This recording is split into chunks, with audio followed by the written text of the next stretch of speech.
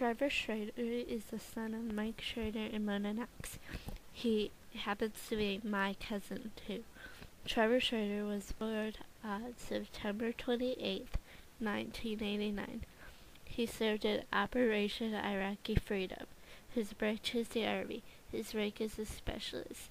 The way he kept in touch with his family is by Facebook on the computer and 15 minutes of calling each day.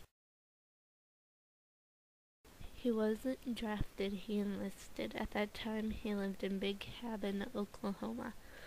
He joined because most of his family has been in the Army. At boot camp, they trained him a lot and yelled at him.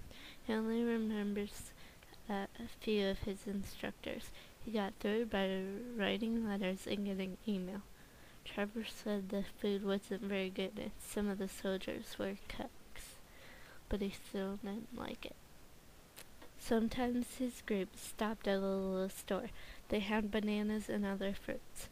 They mostly got the bananas because they tasted the best. Trevor had felt pressure and stress, and he thinks everyone does. He and his buddies make up a handshake for good luck. To entertain themselves, they sang, danced, made stupid videos, and played on their laptops. Some Texas cheerleaders came and visited to get autographs. His group stayed in Iraq.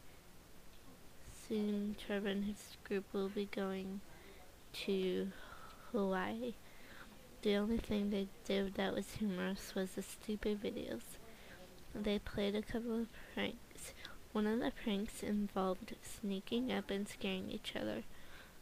Another one was to go up to a new guy and say, "We need a brass magnet, will you go find it?" Then the new guy went to the truck to look for it and came back and said he couldn't find it.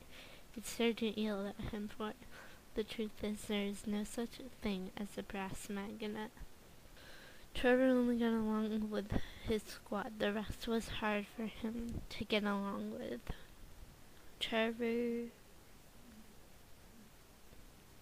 when he arrived, he said he was nervous and hot. He said it was like a hot blow dryer right in your face. He picked up ballot boxes and took them